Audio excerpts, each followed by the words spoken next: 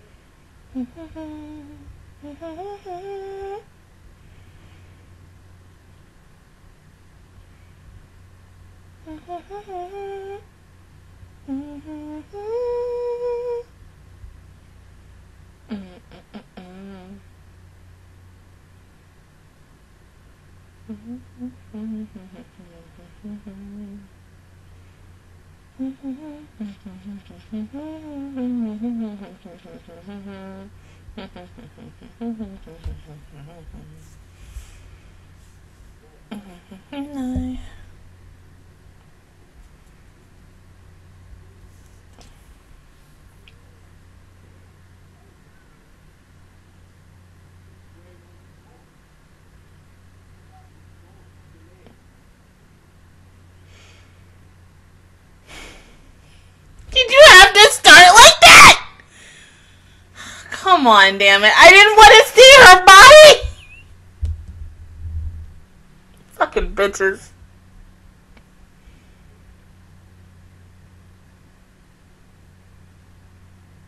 Please kill this bitch. Like, I swear to God, she gotta go.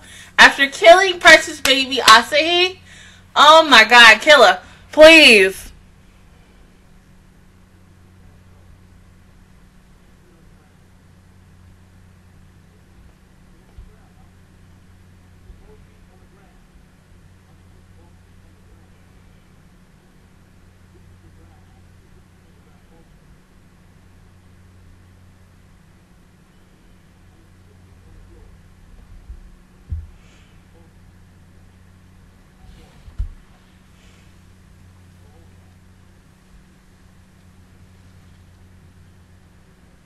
Bitch, fuck you.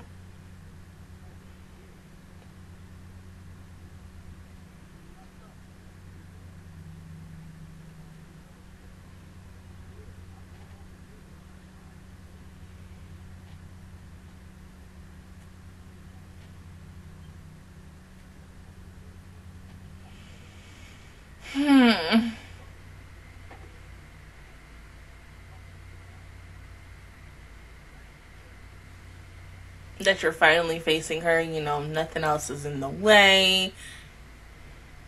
That you're showing kind of the true you, maybe. Oh, fuck.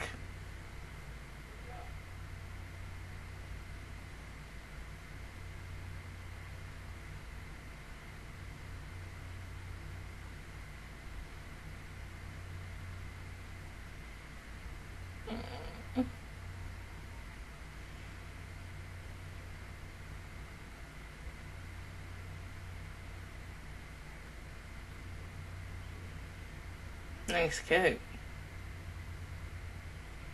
See, all we just need is a stab. Stabby stab and then we good, okay?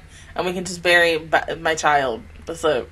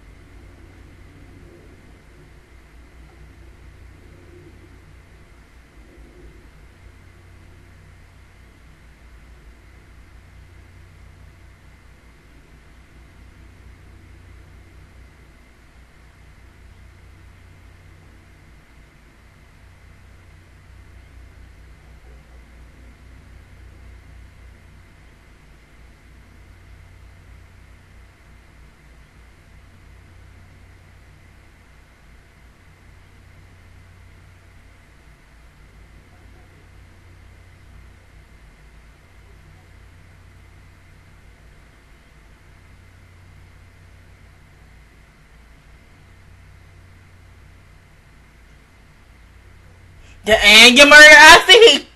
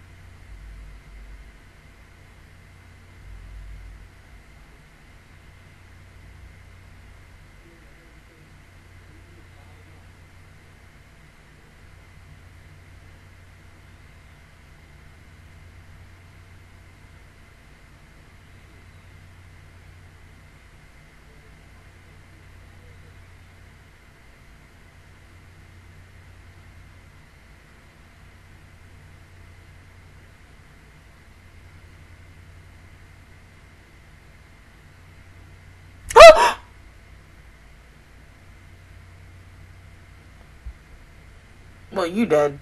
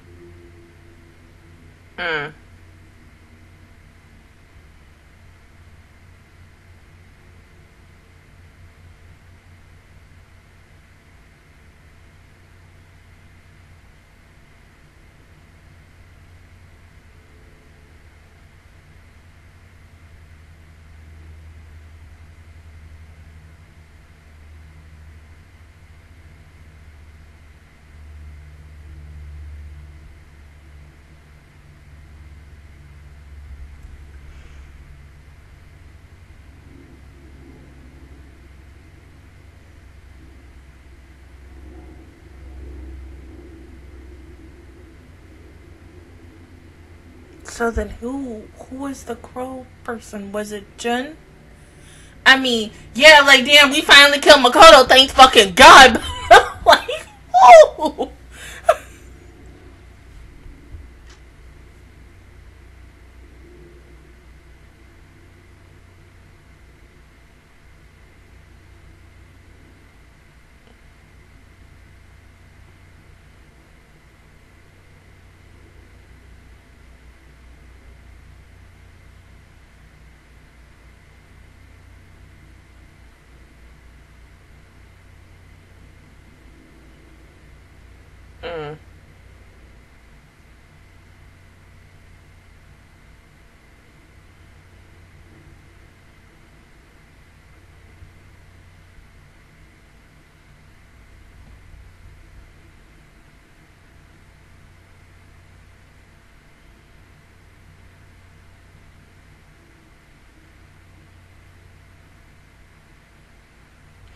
You know, let her live as long as she needs to. But something tells me, once again, by the end of the series, she's gonna die. She might kill herself or something.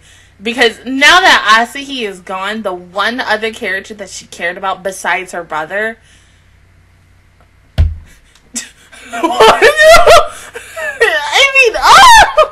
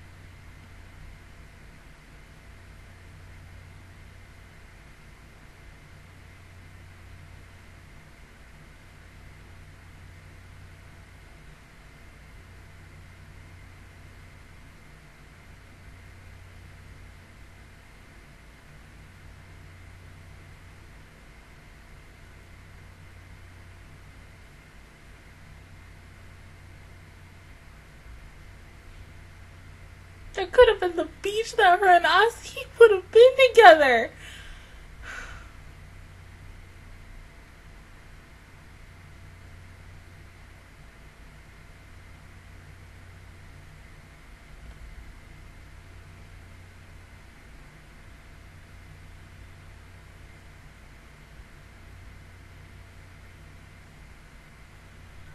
You're all dead.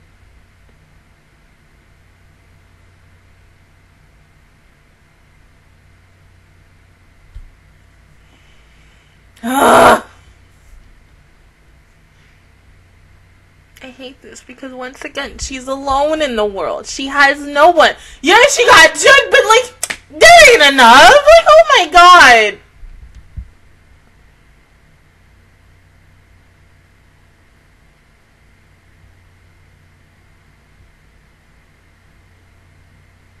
And of course, he's feeling some type of way.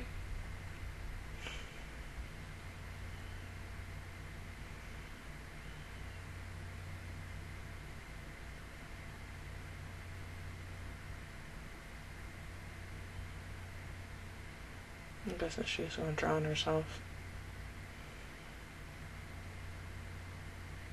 Yeah.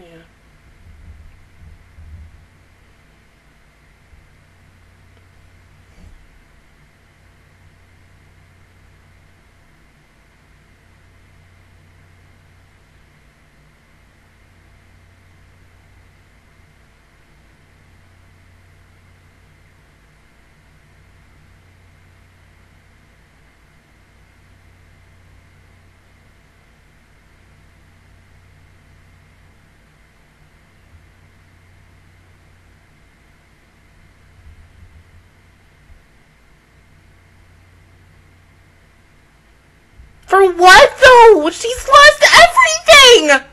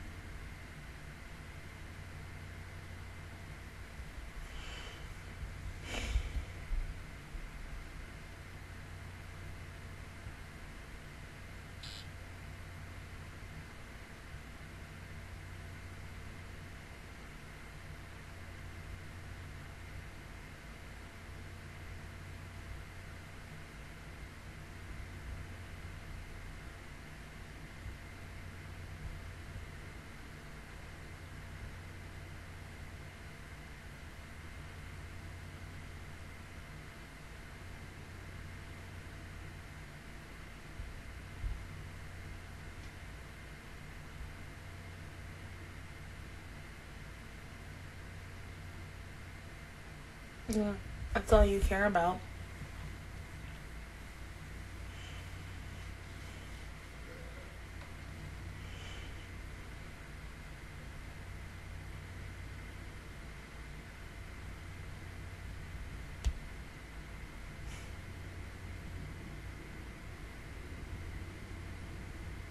Mm-hmm.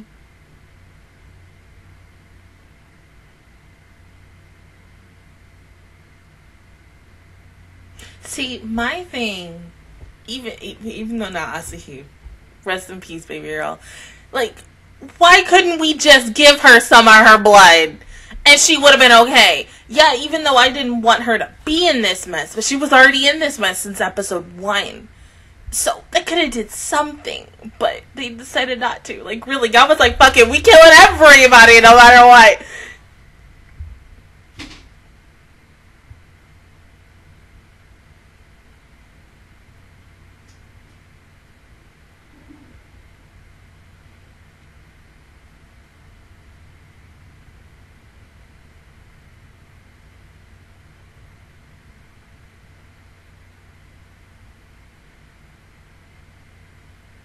You're right.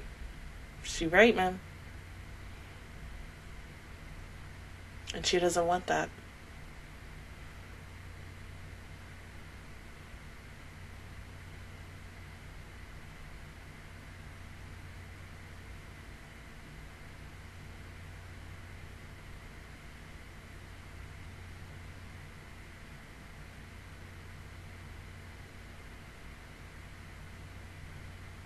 Can't do it.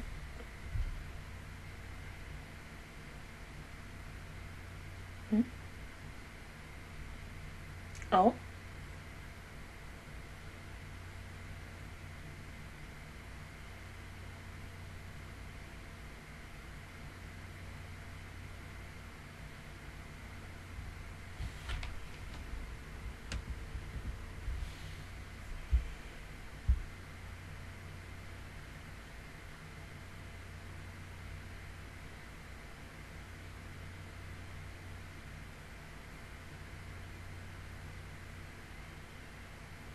Mm-hmm.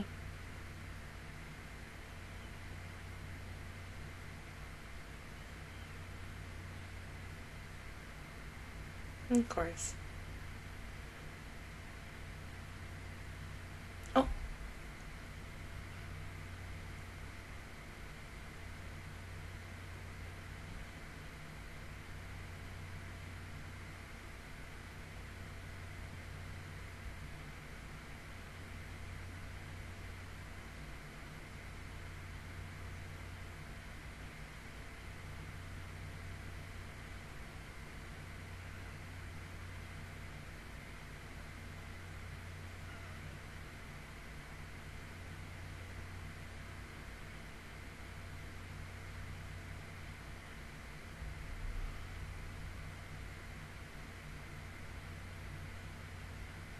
Oh no, I miss her too.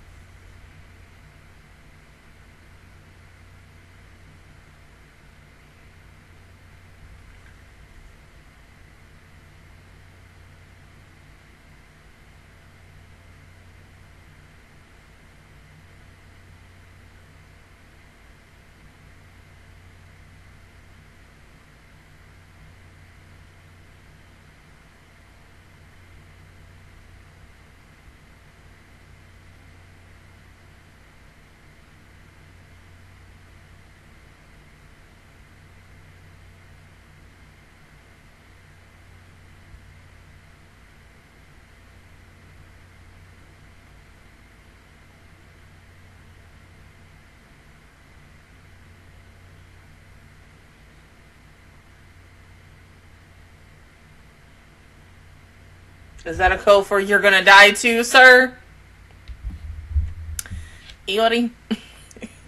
What are you about to do? You about to go defroze the government that y'all working for, the organization? You might get killed and you probably don't care.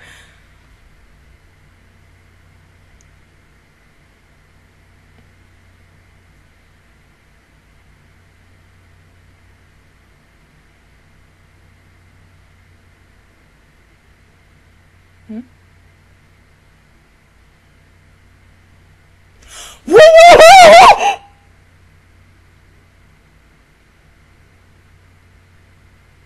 Bitch, what the fuck? What the fuck?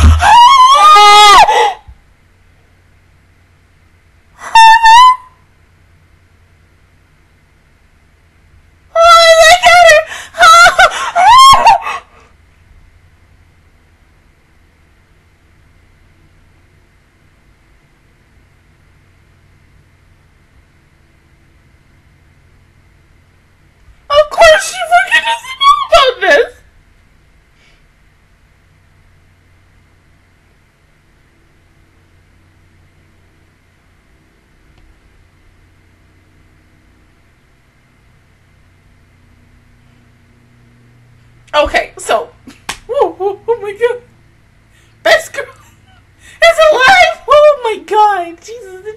Oh, and their family. Oh my god, stop it.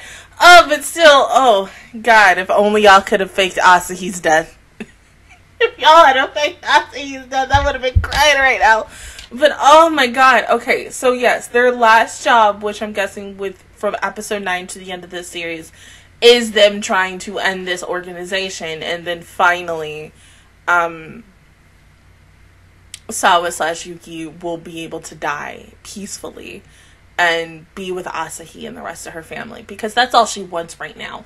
The more and more I look at this ending, it's giving me like purgatory vibes, and it's Asahi like kind of waiting for Yuki to come back to her and for them to meet each other again so that they can be together, because that's all they want. That's all someone wants, is to be with her. And it's just like, we could have had the rest of this fucking series with these two living together peacefully, maybe a little bit of dangerous times and stuff, and maybe to the point where she had to go back and Asahi had to stay there and grow up to have Asahi be safe. But no!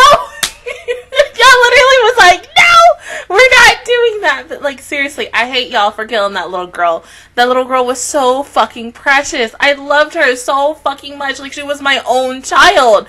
And to see her, like, you open up the fucking episode on her body, on blood, her covered and everything. That was not cool. That was not cool. But thank God Makoto is finally dead. Even though I have a love-hate relationship with him, he gives me, because like, see, seriously, y'all are doing this like Akudama Drive, like straight up. But because like in the end, I still like everybody just as much as I like the, you know, the cast of Akudama Drive. I love them so fucking much. So to see every single one of them die every single episode till the end of the series was really heartbreaking, because I'm like, okay, everybody's gonna be fine. Kodaka's not gonna be like this, you know, this time and kill, you know, his characters, because yes, Kodaka is known for killing off his characters and such. But I was thinking he was really going to be different this time, that, you know, bad guys were not going to die, that in the end they were going to be good guys because of that. But, you know, still in the end, the good/bad guys still died. It doesn't matter. You're still going to die. But now that Makoto is dead, still, the crow person who came out of nowhere and just chucked her heart right out of her, and it's like, who the fuck was that? Like, seriously, once again, there's a lot more questions than answers. And with the remaining episodes that we have left, of course, we're not going to get anything on Makoto and how she possibly died and who ultimately killed her.